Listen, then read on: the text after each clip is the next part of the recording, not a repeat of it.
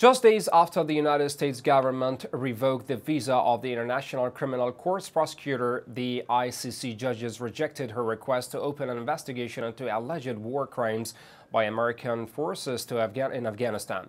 The decision on Friday, which prosecutor Fatou Bensouda may appeal and which angered the human rights groups, means that neither the Taliban, the Afghan government, nor the United States will face any investigation at the International Court for alleged crimes, which dated mostly from 2003-2004.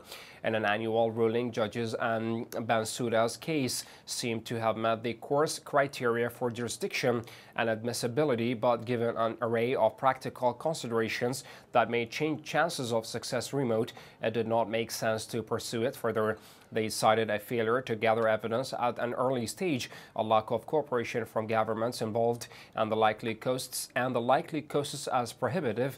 In addition, the current circumstances of the situation in Afghanistan are such as to make the prospects for a successful investigation and prosecution extremely limited, the judges said in a 2-1 ruling. An investigation into the situation in Afghanistan at this stage would not serve the interests of justice, and the chamber accordingly rejects the request, the judges said.